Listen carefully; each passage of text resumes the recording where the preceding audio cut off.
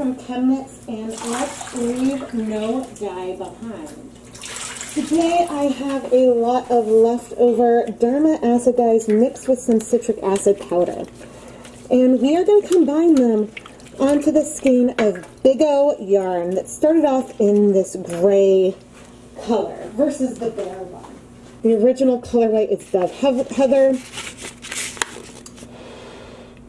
And Big O is 50% superwash merino, 50% nylon.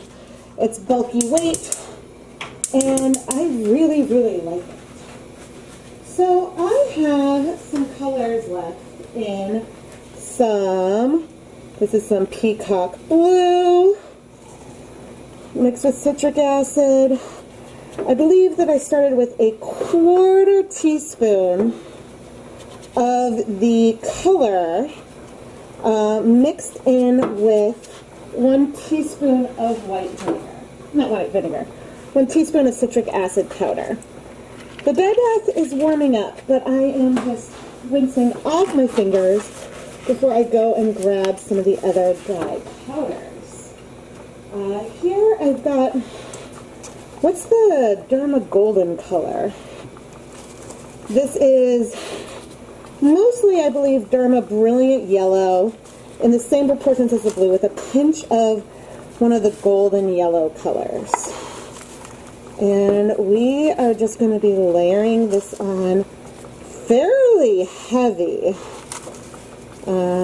because I don't want to leave any dye behind. And I've got a lot more yellow over here. Here is just some of that brilliant yellow on its own. Layering and layering. Don't want to leave any dye behind. Oh, and I have some of, this is that golden color, which was way more dilute than the other ones. Okay, so far, so good. Now, I could stop and wait, but I don't want to. Where are my tongs? We are not that hot yet, but I already want to start adding some colors to the side. I don't mind if the colors spread out a lot here on the yarn. In fact, I welcome it. If there's a lot of, in addition to having like a lot of the citric acid that is in these dyes to begin with, this dye bath started with 6 cups of water, 6 tablespoons of white vinegar, and then I added another 6 cups of water to it. So we had a lot of acid in here. I think I might save this last little bit of blue for when I need it. And I imagine that I will, in fact, need it. So overdying grays can be a lot of fun. You start off with a color that is more muted overall, but it just gives like an extra oomph and intensity to what you are playing with. And there we go. I truly am trying to use up this color. I'm lifting again, placing it down. I'm actually surprised that it's not reading very green yet. We still see some elements of gray in here. But I'm going to use my tongs, especially around, see there, around that tie, trying to expose those regions. So then we can come in with our blue and add some color. We definitely are getting some speckles in here, some beautiful splotches of color.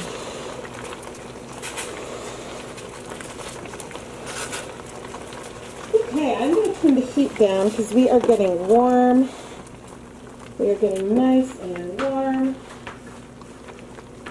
Okay, I'm going to make sure to dry off my hand before going into the other colors. But I'm now sort of just sprinkling this yellow number on. Same thing with this more gold. This is a situation where I do want to use up all of the color that I can. The name of the game here, and leave no dye behind. Ooh, this is fun. We are definitely, I feel like, well, I am wearing goggles. Ooh, we are nice and steamy. I'm going to reduce the heat some more so maybe you guys could see better.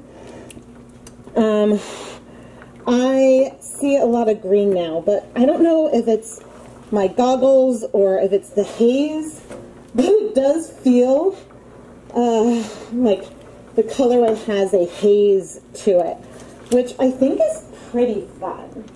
Okay, I am going to go ahead and let this sit here for 15 minutes.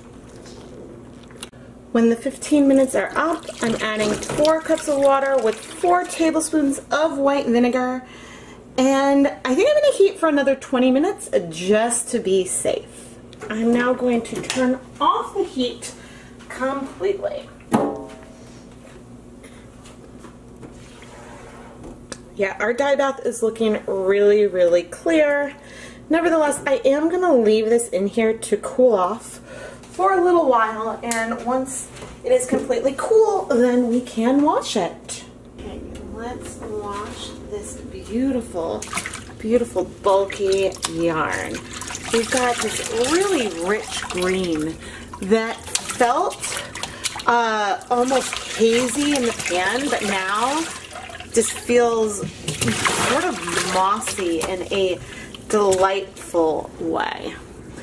I'm going to add a little bit of some clear dish soap just to see if there's any bleeding.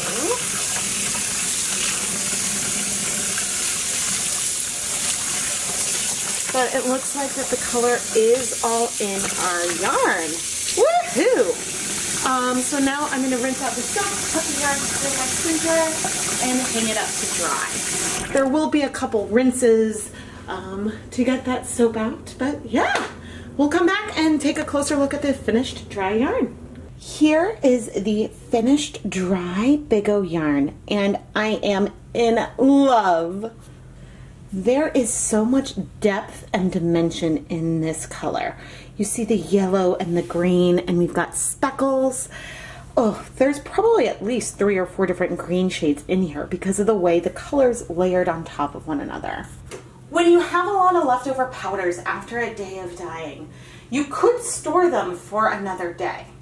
I don't personally like to dump dyes back into the containers they came from because of a risk of contaminating the color.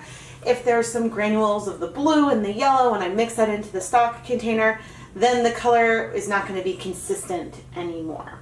But sometimes I'll use foil and then store my little cups inside a Ziploc bag for another day. However, I just love applying dye powder randomly to yarn to make these sort of tonal, variegated, random colorways. They're some of my favorite things to create, and having that leftover dye out is a wonderful excuse to just play. When I go to make a colorway like this a little more intentionally, if I'm working from the dye containers, then there's a lot more washing going on. I am Rebecca from ChemKnits, and I really hope that you enjoyed this video. Like, subscribe, turn on notifications. You guys know the drill by now.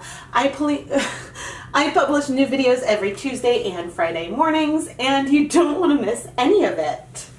Make sure you go and check out the ChemKnits Patreon and the ChemKnits Creations Etsy shop. There's lots of different ways you can help support the content that you see here today. And you can find links to everything in the video description. Thank you so much for watching, everyone.